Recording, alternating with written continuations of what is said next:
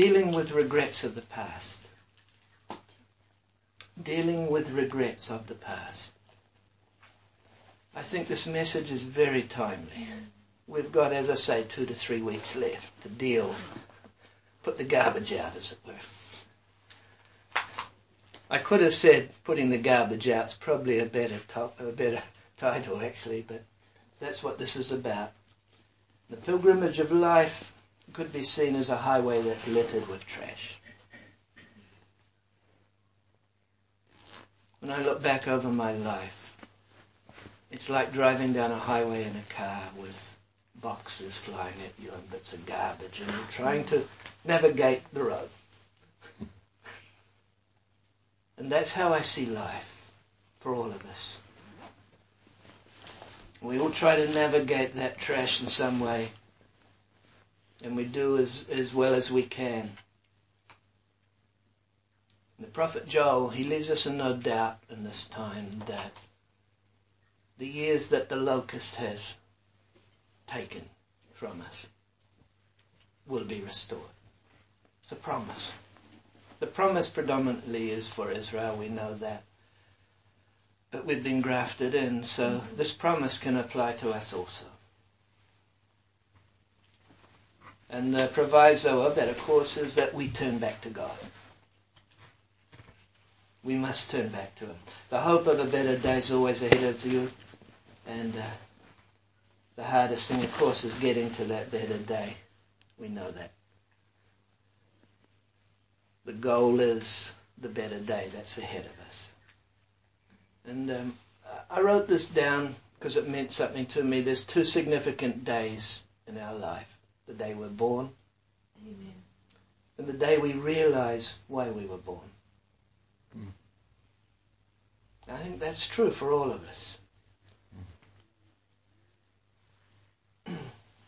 We're in a season of transition, restoration, where the Father is calling His children to sit with Him and partake of what's at the table He's prepared for us. There's a table that's been prepared for this coming season.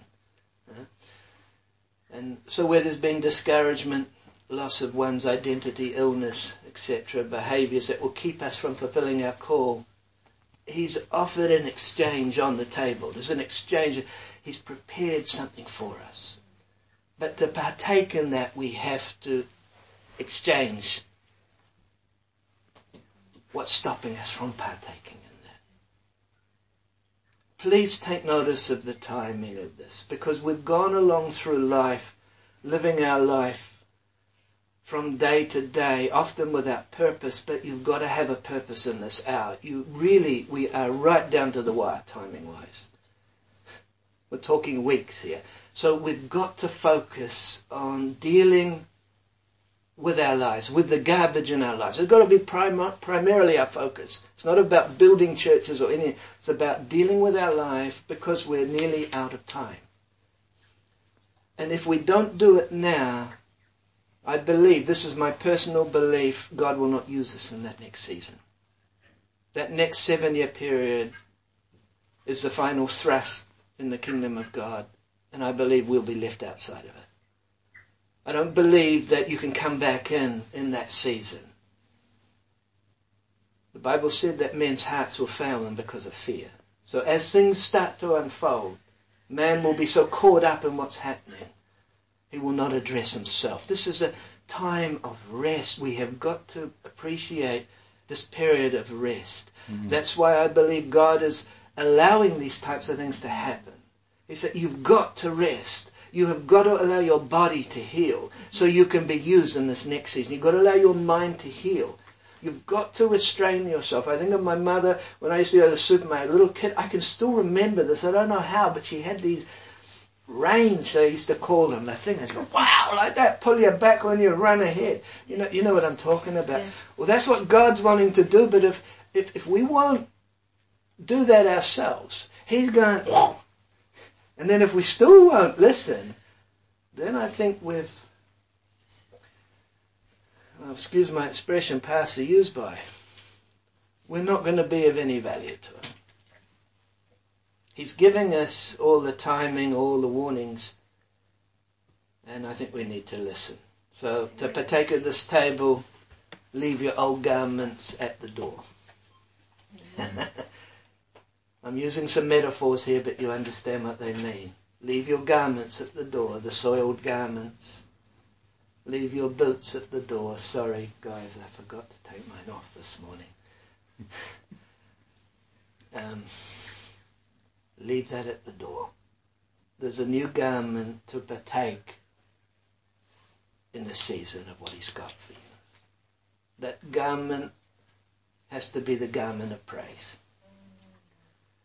We cannot continue talking the problems. We cannot continue being negative. We cannot continue hanging around people who are being negative.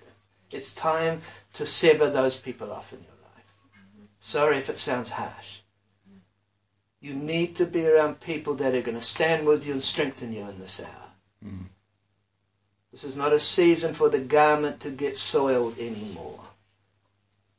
Leave the old boots at the door and put on the new boots, which are the feet shod with the preparation of salvation, the gospel of peace.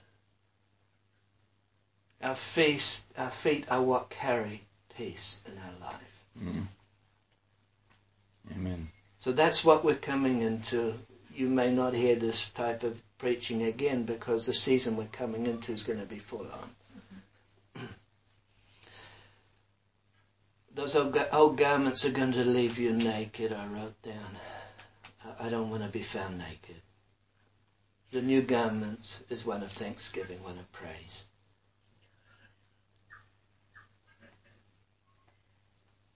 The peace that will come in this hour can only come from fully trusting in the Father and spending time in His presence. Amen. So when the trials come, you are not moved. Mm. Peace, my peace I leave unto you, Jesus said, is one of the greatest things we need in the hour that we're coming into. Mm. And the devil's going to do all he can to stop your peace. Mm. And I wrote this down for whoever it's for, because it's for me. The devil's going to do all he can to stop your peace by planting people to weigh you down. Mm. Watch out for the devil's plans in your life. Separate yourself from those that will weigh you down. Mm. The spirit that's upon these type of people is a spirit of rejection. And the idea is with the spirit is to bring you into a place the same as them. Be careful. Be careful. The spirit, it will try and hinder you. It will try and pull you down. The way the Spirit enters is through speaking unedifying words. People who are dwelling on problems, talking down on others. Complaining. So be careful. There has to be an exchange. The prophet Isaiah said, put on the garment of praise. Amen? For the spirit of heaviness. There has to be an exchange. Only we can do that. Each one of us have got problems, let's be honest. Each one of us are going through trials, let's be honest. Some of us more than others. Come on. But we have to do this stuff. God can only do so much. Sometimes we expect Him to do it all, but we actually have to also engage and do something. This is why Paul in the midnight hour exchanged the torment of that prison cell for praise and worship. No matter how difficult it may seem. I had so many people call me when what happened to Amy. And I'm so thankful for the encouragement. But I gotta tell you, I didn't allow it to get me down. I had every opportunity. I didn't allow it. The proof is, I think, you can tell by my message I heard from the Holy Spirit. Don't allow, doesn't matter how severe, how bad things are, don't allow that to get you down. You are more than a conqueror. Amen. You are more than a conqueror. Amen. See, there's a heaviness that comes with discouragement, but there's a joy that strengthens us as we open ourselves to His presence. Amen. Amen. Nehemiah 8:10. Do not be dejected. Why? For the joy of the Lord is your strength. Wow. The joy of the Lord is your strength. Amen. Oh, when we can see that He's in control of everything, we stop fighting. When we understand how sovereign He is, how loving He is, how gracious He is, we see those problems in a different light. We're looking at them through a different set of eyes. We see that God is allowing these things to shape me, to strengthen me. He's allowing things because He loves me. He's not the one inflicting those things. Please hear where I'm coming from. In 2 Samuel chapter 9, I want to read this. I'm actually going to read a bit of scripture today because this really touched me early in the week when this happened. It's amazing how the Holy Spirit speaks in our time of need if we allow ourselves to hear Him. 2 Samuel chapter 9, and I'm going to read the whole chapter. Now David said, is there still anyone who is left of the house of Saul, that I may show him kindness for Jonathan's sake? And there was a servant of the house of Saul whose name was Ziba. So when they called him to David, the king said to him, are you Ziba? And he said, at your service, my lord. And the king said unto him, is there not still someone in the house of Saul to whom I may show the kindness of God? And Ziba said to the king, there is still a son of Jonathan who is lame in his feet. And so the king said to him, where is he? And Ziba said to the king, indeed, he is in the house of Micah, the son of Amiel in Lo-debar.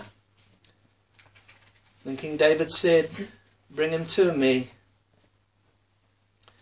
Bring him from Lo-debar. Now when Mephibosheth, the son of Jonathan, the son of Saul, had come to David, he fell on his face and he prostrated himself. And David said, Mephibosheth. And he answered, here I am. And David said to him, do not fear, for I will surely show you kindness for Jonathan your father's sake, and will restore to you all the land of Saul your grandfather. And you shall eat bread at my table continually. And then he bowed himself and he said, what is your servant that you should look unto such a dead dog as I? And the king called to Ziba, Saul's servant, and said to him, I've given to your master's son all that belonged to Saul, and to all his house. You therefore and your sons and your servants shall work the land for him, and you shall bring in the harvest, that your master's son may have food to eat. But Mephibosheth, your master's son, shall eat bread at my table always. And now Ziba had 15 sons and 20 servants. And then Ziba said to the king, according to all that my lord the king has commanded his servant, so will your servant do. And as for Mephibosheth, said the king, he shall eat at my table as of one of the king's sons. And Mephibosheth had a young son whose name was Micah. And all who dwell in the house of Ziba were servants of Mephibosheth. So Mephibosheth dwelt in Jerusalem, for he ate continually at the king's table, and he was lame in both of his feet. I say, the background, of course, we know Saul has been killed, Jonathan's been killed, and Jonathan leaves behind his offspring, this little boy at the age of 5 years old. And the maid picks up, or the nanny picks up the little boy in her haste, and she runs for safety. And in that trying to do good, she slips. And she drops the little boy, the 5-year-old, to the ground. damages his legs for life, and he becomes a cripple. That's the background of the story here. Seems so unfair what happened to the little boy. He loses his grandfather, the king. He loses his father, the best friend of David, Jonathan. But more importantly, what I want to glean from this story is some nuggets for us to take today, because they apply to each one of us. A brief mistake changes the life of Mephibosheth from his royal position now to be hidden away in a desert town called Lo-debar. A place that very few know about. And sometimes in our haste, unintentionally, we make mistakes and we can inflict pain, harm, lasting pain upon some people. We've all done it. None of us are excluded from this. The result of that can leave guilt for me. It can leave shame for me. It can leave unforgiveness to myself. And forgiving someone else is so much easier than forgiving yourself. I don't know if you know that, but it is. It's much easier to forgive you than it is to forgive myself.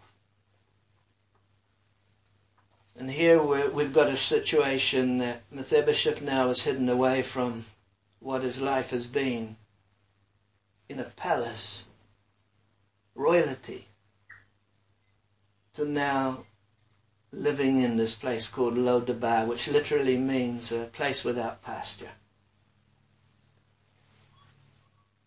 And if you break down the two words in Hebrew context, which I did, the word lo means no, and the word debar means fruitfulness. In other words, no fruitfulness in this place. I don't know about you, but there's times in my life when there's been no fruit. When we're in that desert, we're away from the palace, or because we are royalty. And when something happens that is a mistake through whatever reason, we end up blaming ourselves and we head for the desert and we hide out and we become fruitless in the kingdom of God. And we spend our lives trying to defend ourselves and protect ourselves from any more hurt. And this is what's happened to this little boy. He's been separated now from his father. And that's what happens in a time when we're fruitless. We become separated. We're no longer hearing our Father's voice. Imagine 5 years old. You know where you've come from, and now you're living in squalor, in hardship, in a place that is mere existence. You're surviving only. I'm sure we can relate to this in some way. I'm sure each one of us, the Holy Spirit, will minister to you about this. Your identity now has been changed. You knew before your royalty. And now all of a sudden your identity is changed. And over a period of time, living in that desert place, you forget what it was like to live in royalty. You forget what it was like to live as a child of the King. Or in this case, a grandchild.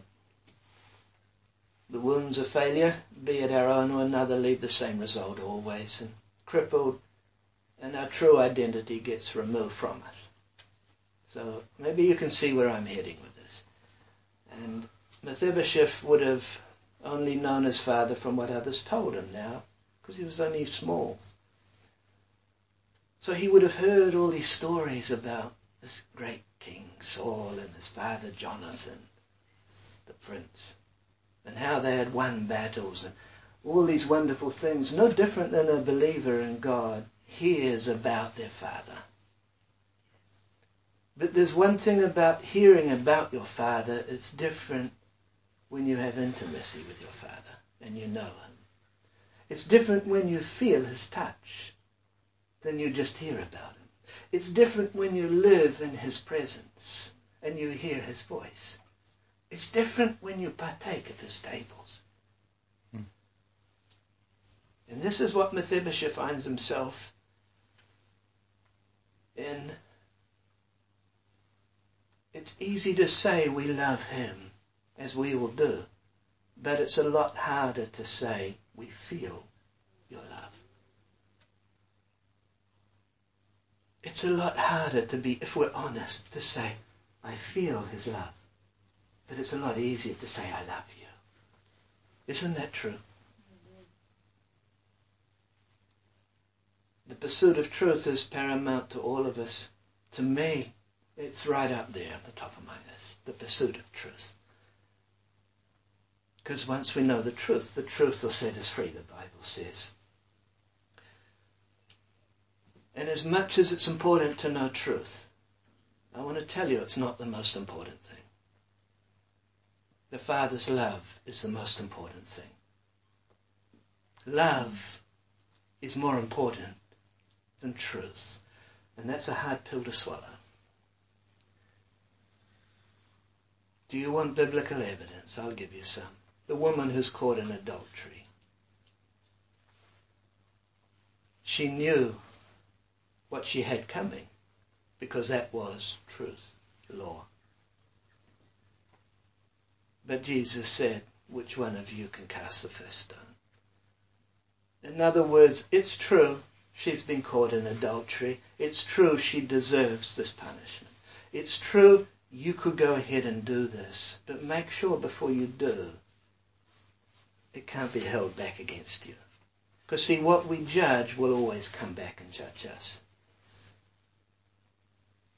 And we must remember that as high a value as we place on truth, and we should, love is a higher value.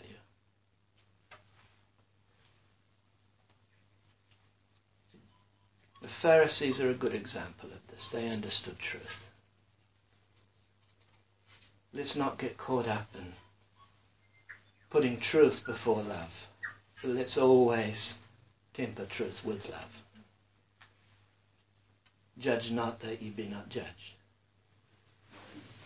For whatever we judge, we will be tormented with.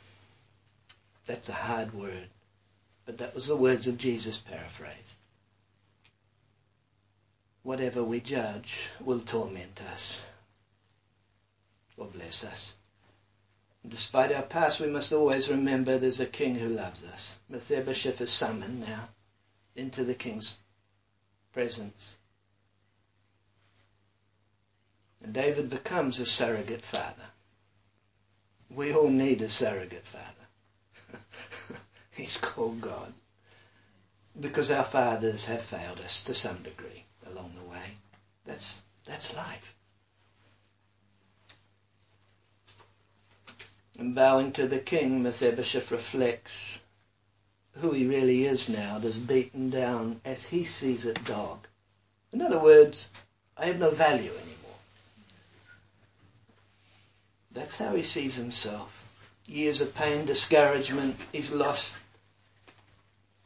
his identity and royalty, and that new identity has shaped him to feel like a nobody. And notice in the story, David totally ignores his comments. He doesn't even respond to him, like a loving father. And the hardest person's always got to be yourself to forgive.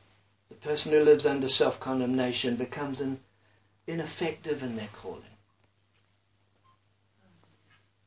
And actually we become our worst enemy because we end up inflicting pain on others. When we can't forgive ourselves, we carry that wherever we go.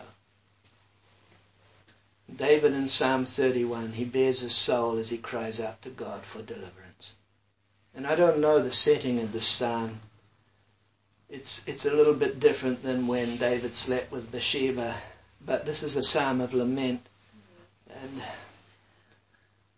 David's carrying a deep grief here. What he reveals in Psalm 31 is this desperate need for his loving Father God. And his cry is from his heart, and it's real.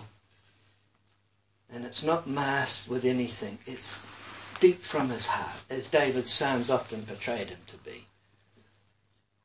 And he's crying out to his Father in desperation for an answer to free him from an anguish that he's carrying. And yeah, I don't normally do this much. I just want to read the psalm.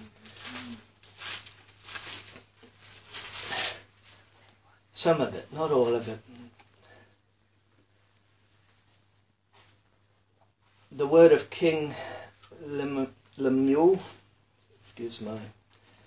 the utterance which his mother taught him. What my son and what son? Oh, I'm reading Proverbs, I'm sorry. My goodness.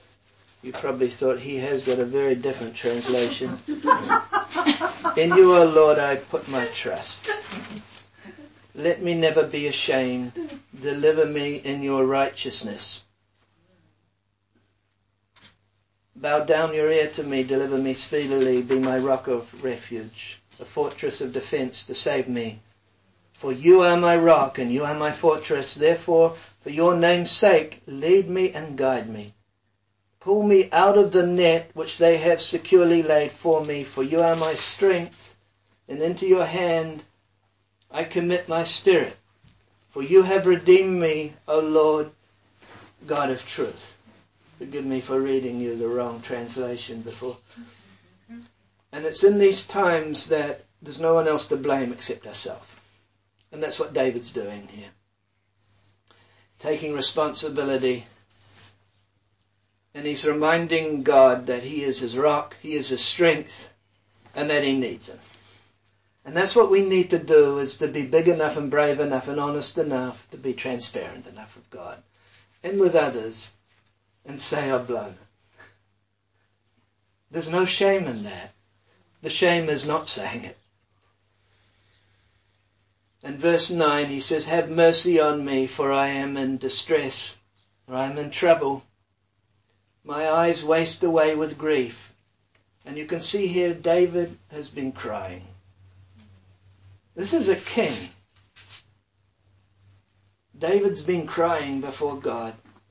Verse 10, my strength fails me because of my sin.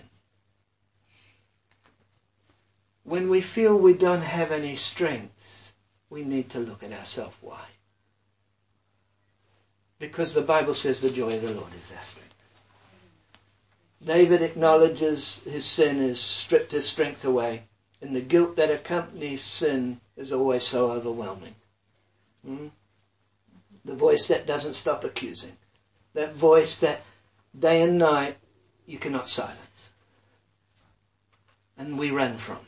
And that's why we have people addicted to drugs and alcohol, sex, religion, whatever. Because they're running from that voice that just won't shut up. It's called conscience. It's what God places in us to pull us back, to rein us back from those things that cause us to run from Him. And that's how He loves us so much. In verse 11, I am a reproach amongst my enemies, especially amongst my neighbours. I am repulsive to those that know me. I looked this up before I come this morning in the Message Bible. I don't use that Bible often, but listen to what it says. Just two verses. Three. Verses 9 to verses 11. Follow it in the King James. This is the message. Be kind to me, God. I'm in deep, deep trouble again. I've cried my eyes out. I feel hollow inside. My life leaks away, groan by groan. My years fade out in sighs. My troubles have worn me out. Turn my bones to powder. To my enemies, I'm nothing more than a monster. I'm ridiculed by my neighbour. My friends are horrified with me. They even cross the street to avoid me. I think it sums it up pretty good. Huh?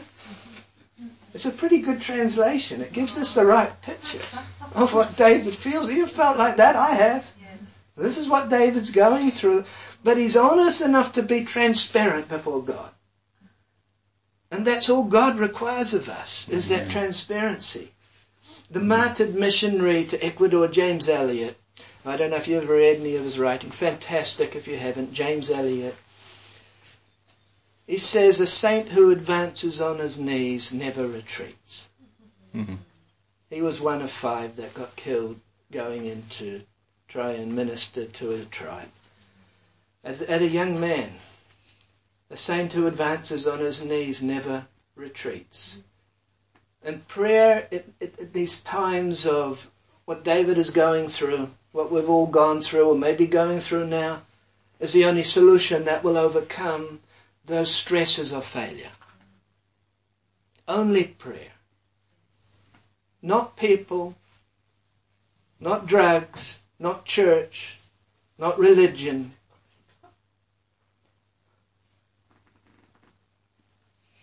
Nothing except prayer.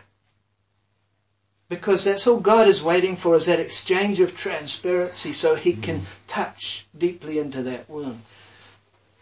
And self-examination is a quality David shows us in the Psalms that we need to learn from. Self-examination. That ability to express the truth of our feelings, our failures. And as we read Psalms like this, the Psalm starts to read us. As we read these Psalms, they will start to read us and teach us. Thank God that David journaled his Psalms. I mean, he must have had a busy life. But he still took time to journal the Psalms. I think that's a lesson that all of us, including myself, can learn from. Keep a journal. Not a diary, a journal. A journal of things that daily you can write like this. A diary is different.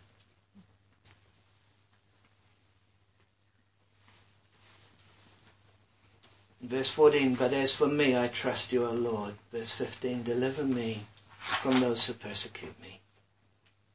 Verse 17, do not let me be ashamed, for I have called to you. Verse 19, oh, how great is your goodness for those that fear you. Verse 20, you shall hide them in the secret place of your presence. You shall hide them in the secret place of your presence. That's the same as Psalm 91. He who dwells in the secret place. Verse 24, be of good courage, and he shall strengthen your heart, all you who hope in the Lord. And there's a good verse for you. Be of good courage, for he will strengthen your heart. Mm-hmm. We cannot look at the subject of past regrets without mentioning the keys to move beyond those regrets, which is always forgiveness. I know we know this, but it's a good reminder. I try weekly to consider who I may have hurt, or who may have hurt me, so I can address that quickly. I don't want to carry that baggage. And Matthew 5 deals with me offending others. Matthew 18 always deals with others offending me. So Matthew 5 verse 23-24, therefore if you bring your gift to the altar, remember your brother has something against you. Leave your gift at the altar and go away. In other words, you're wasting your time going to church.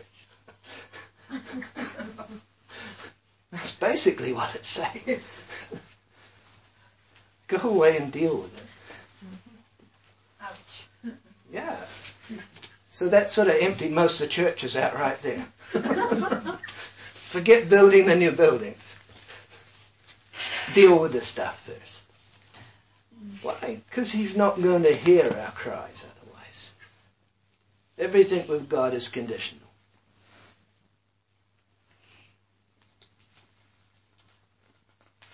Notice there's some verbs here. First one is leave. The second one is go. And the third one is be reconciled. My experience is this. Not everyone that you try and deal with these issues will be reconciled back to you. That's my experience.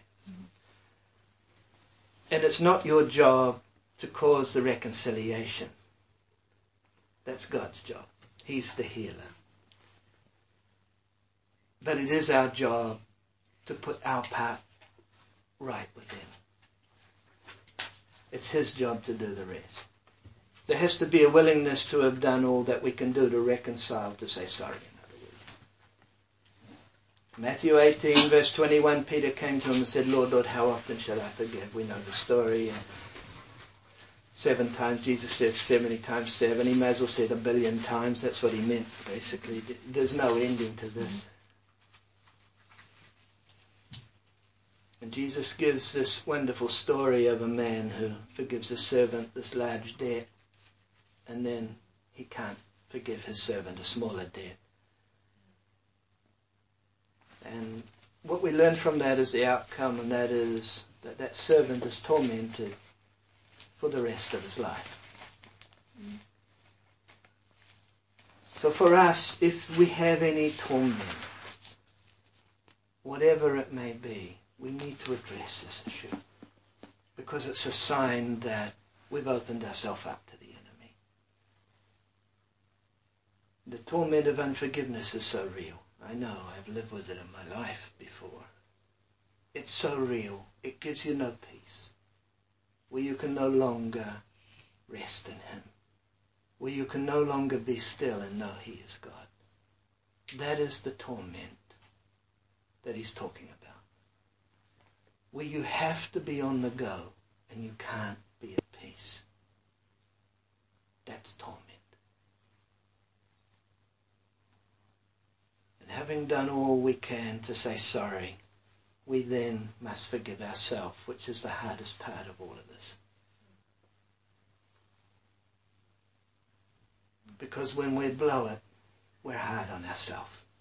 True? I know I'm much harder on myself than I am anyone else. And I can be hard on people. So I am dreadfully hard on myself.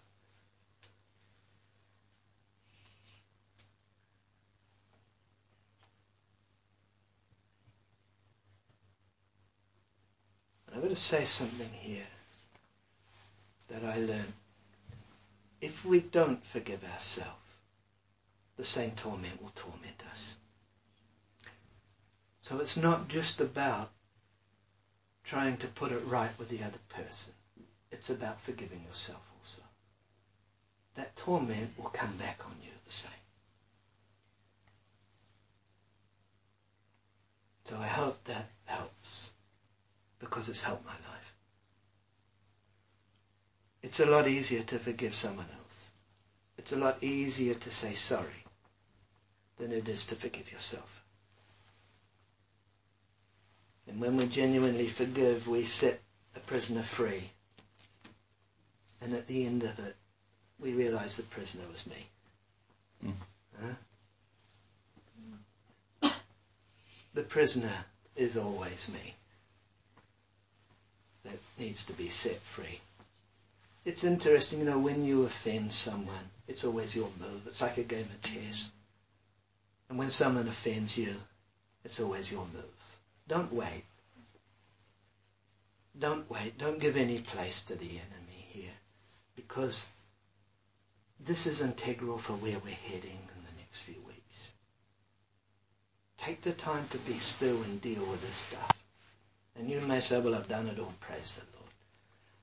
But it's my job to impart what the Holy Spirit gives me. He gives it for a reason, and it's not just for me. I know that, because I'm not preaching stuff I haven't done. So if He's given it to me, I suggest there's someone or some that need to hear this, either here or on the tape. Father, we thank You for Your word. We see the love of a Heavenly Father, a royal Father, King of Kings, that we're a part of that royal family. And Lord, there has been times in each of our lives where we've been in that desert place, Lodabar, a place of unfruitfulness, a place of struggling just to live each day and survive. Each one of us, Lord, have been there. And Lord, maybe there's some here or on the tape that are still there. And Lord, I pray you impart to them with your love that they are part of your royal family. They are a child of the King, the King of Kings. Oh Lord, let that become a reality. Lord, bring us back into that place of intimacy and fellowship with the loving Father.